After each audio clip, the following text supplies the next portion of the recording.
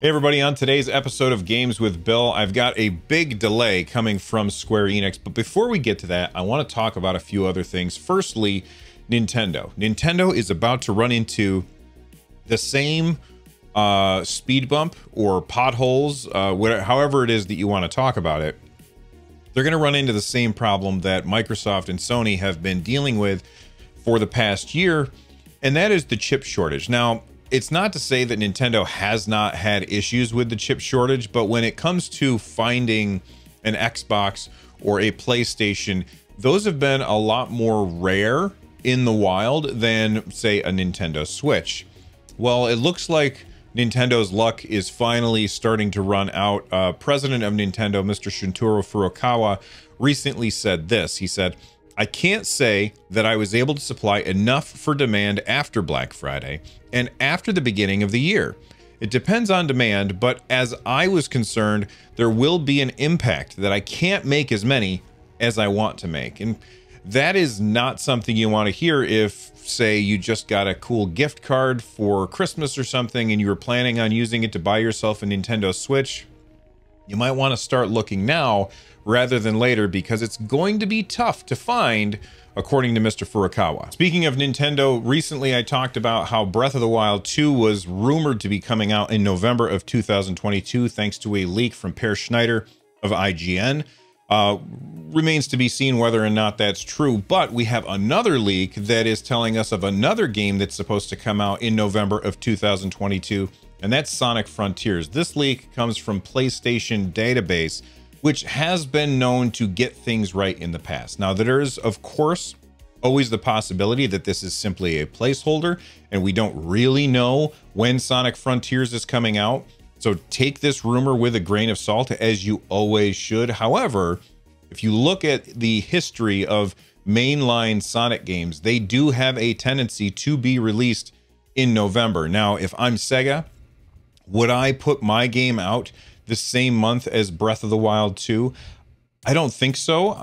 I know that they're very separate styles of games, but in the Venn diagram of people who like Zelda games and people who like Sonic games, I do think that there is a lot of overlap in that Venn diagram, so might be best to avoid Breath of the Wild. And honestly, like I said, it's just a rumor, but if I'm Sega, I'm paying really, really close attention to what Nintendo is doing with Breath of the Wild 2, so that and honestly, any developer should be paying close attention to what Nintendo's doing with Breath of the Wild 2. I went back and forth on whether or not to cover this at all on the show because it's a game made by Blizzard. And right now, I personally have absolutely no interest in buying games made by Blizzard because I don't want to support the crappy things that management has been doing to the employees there. Now, don't think for a second that if you are somebody who's going to be playing Diablo 4, that I'm wagging my finger at you and telling you that you're a bad person for doing it, because guess what? Your money is going to support the developers of the game just as much as it is the horrible management. And the people who are employed by Blizzard, they deserve to, you know, have those jobs, because Blizzard makes really, really good games. And just because I'm mad at the management doesn't mean that the people who make the games should be punished for that. So it's a really, it's not black and white. It's an extremely gray area right here. So that's why I struggled about whether or not I was going to cover it. But I figured there's probably plenty of people out there who either watch or listen to the show who are going to be playing Diablo 4 and are interested in this. So let's talk about this. There's this cool tweet from the official Diablo account that is showing the way that Paragon points work in Diablo 4. Now, they did say this is not final and that things might change, but this is a really, really cool way for Endgame. So basically what happens is you unlock Paragon points when you hit level 50 in Diablo 4, and then in order to progress, you have these different boards, like almost like board game boards, that you can grab and rotate and navigate your way through by, you level up, get a Paragon point, you spend that point through this cool rotating branching diagram in order to chase down like rare titles or cool skins that you would want to use in the game. And I personally think that this is a very, very interesting way to handle Endgame in what is very much a super repetitive game. And please don't think that I'm saying that Diablo being a super repetitive game is a bad thing, because I adored Diablo 1. Diablo 3, I bought 3 damn times. That's how much time I put into it. I adore these games. I really want to play Diablo 4, but right now I'm not going to. Hopefully, Blizzard does something about the management at their company and they do things right by their employees in order to make it a better place to work, so that then I can feel okay buying Diablo 4, putting money towards Blizzard, and then being able to do this really cool Paragon Point thing, because I think it looks very, very fun and addictive. So a little bit ago, Ubisoft announced that they were introducing NFTs into Tom Clancy's Ghost Recon Breakpoint. I recently talked about my thoughts on NFTs in video games. I'm not a fan of NFTs in general, and bringing them into video games I think is a big thumbs down anyway. But it's obviously not going to stop you know, developers and publishers from trying to chase that extra dollar that they can make one way or another. However, as of the writing of this article that I'm looking at right now from Eurogamer, the introduction of NFTs into Ghost Recon Breakpoint has earned Ubisoft thus far about $1,700, which is not a lot. They sold a grand total, again, as of the time that this article came out, of 15 NFTs. Now, to be completely fair, Ubisoft is giving away most of the NFTs, you know, that whole your first taste is free. But those numbers are pretty terrible. Now, I'm not somebody that likes to relish in other people's misery, but I feel like in this case, a little bit of schadenfreude is okay, because it's clear that gamers, not everybody, I don't like to put everybody in one bucket, but it's clear that the majority of gamers don't want this kind of monetization to be included in video games. Now, is the quote-unquote failure, or the failure thus far of Ubisoft Quartz Beta, enough to dissuade Ubisoft and other publishers from trying to chase that NFT hype in order to be able to milk just a little bit more money out of the games that they make? Probably not. It's probably not going to stop them. We're probably going to continue to see NFTs infiltrate our video games, and hopefully those NFTs never affect gameplay, and the majority of us can just ignore them as the stupid trash that they are. But oh, I really hope that this kind of thing, where companies try it and they fall on their face, becomes a trend. Because it's very easy for us to all jump on Twitter and say NFTs are stupid, but if one of those NFTs is a really cool skin that you really, really want, and then you buy it anyway, even though you don't like NFTs, you're part of the problem. All right, let's move on and talk about Square Enix. I have a few news stories that I want to talk about that have to do with Square, but the first one is this big delay that I mentioned at the top of the show. That big delay is Final Fantasy XVI. For those of you who are in the know, we were expecting to hear more about Final Fantasy XVI sometime this year, but as we are quickly approaching the end of 2021, it's clear that that is not going to happen. And Square even recently published a letter from Mr. Yoshida, who is the producer of Final Fantasy XVI. Here's what he had to say. Greetings, everyone. When last we spoke, I promised I would have more information on Final Fantasy XVI sometime later in 2021. However, I regret to inform you that I will be unable to keep that promise, as complications stemming from the ongoing COVID-19 pandemic have delayed the game's development by almost half a year. As the latest addition to the Final Fantasy series being developed for the PlayStation 5, Final Fantasy XVI has amassed a sizable team composed of talented creators from around the world. However, In an effort to offset the effects of COVID-19, we've had to decentralize that workforce by permitting staff to tackle their assignments from home. This is unfortunately hampered the communications from the Tokyo office, which in turn has led to delays in, or in extreme cases, cancellations of assets deliveries from our outsourced partners. That said, we have spent much of 2021 addressing this issue and hope to see its impact to a minimum by the new year, allowing us to better focus on the task at hand. Increasing graphic resource quality, refining combat mechanics, fleshing out individual battles, putting the finishing touches on cutscenes, and conducting overall graphical optimization. Our primary goal now is to be as hands-on with the game as possible in order to see it fully polished. So that leaves us with a question. When can we expect the next round of information? Well, I'm happy to announce that the current plan is to conduct our next big reveal in spring of 2022, as we seek to build excitement leading up to the game's eventual release. I deeply apologize to all those who have been looking forward to learning more about Final Fantasy XVI, and thank you for your continued patience while we focus on our combined efforts on development. I think that it's great that they have set expectations and told everybody, look, this is what's going on. And I think that this is a really good window of transparency into what it's like to develop video games during the pandemic and all of the delays that we've seen.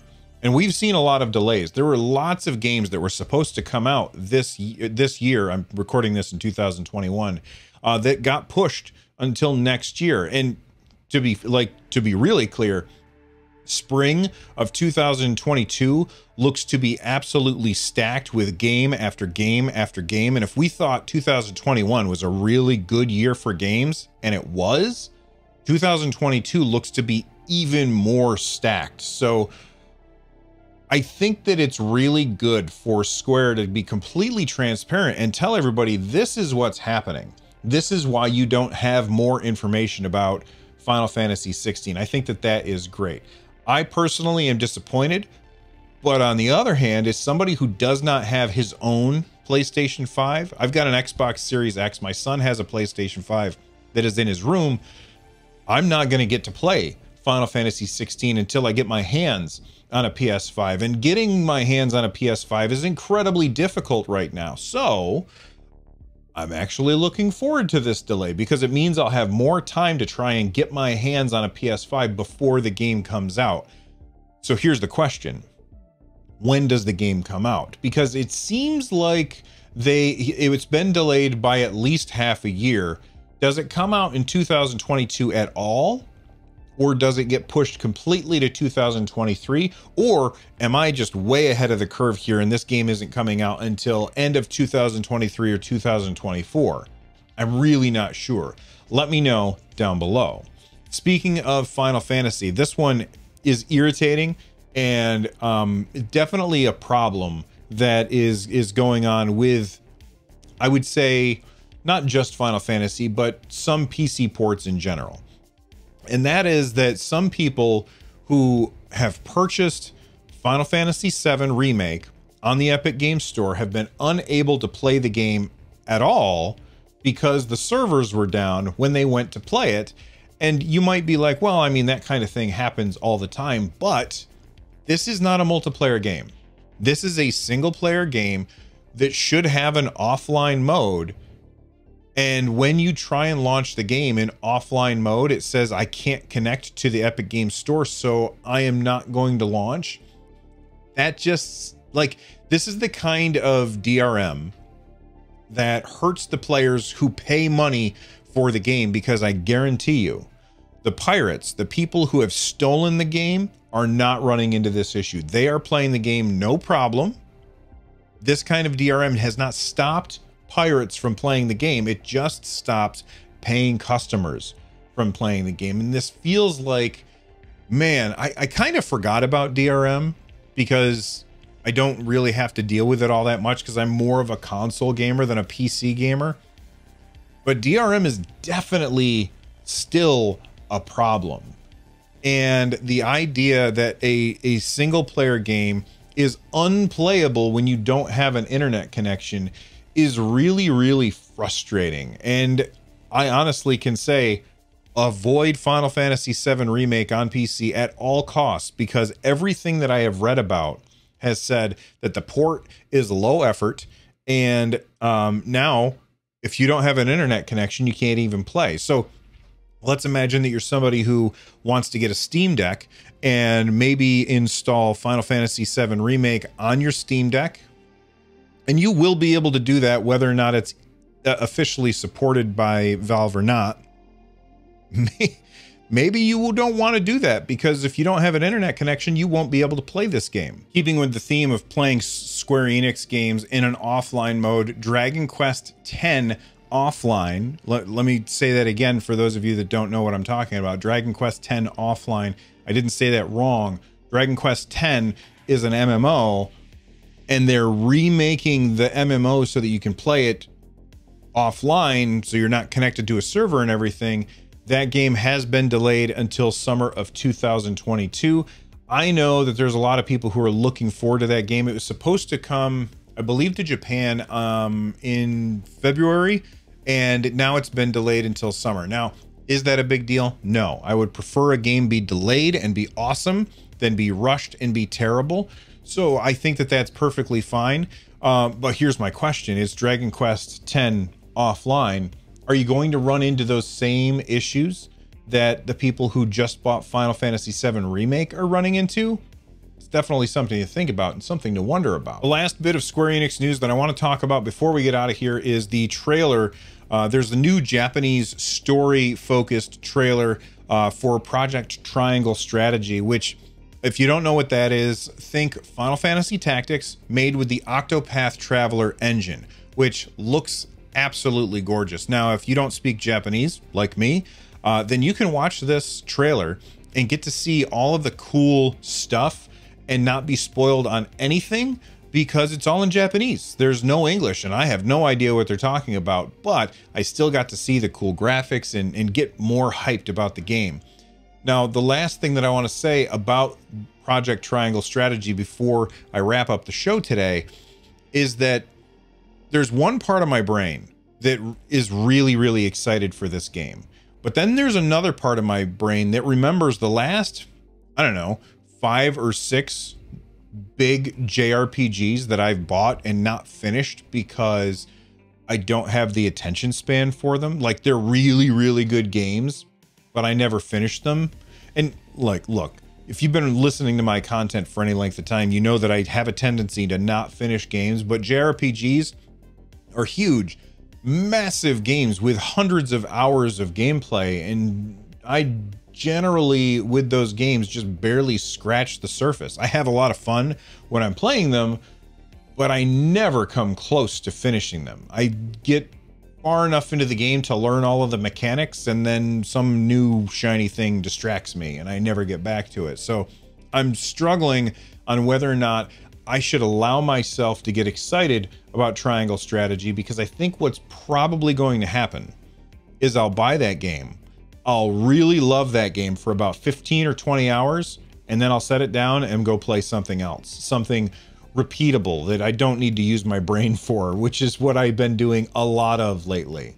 Anyway, let me know what you guys think. Are you excited about Triangle Strategy, and do you watch these story-based trailers, or do you try and stay completely spoiler free? All right, everybody, that's it for this episode. If you're watching this over on my YouTube channel, feel free to watch this video next. Thanks for hanging out with me. I'll see you next time. Bye-bye.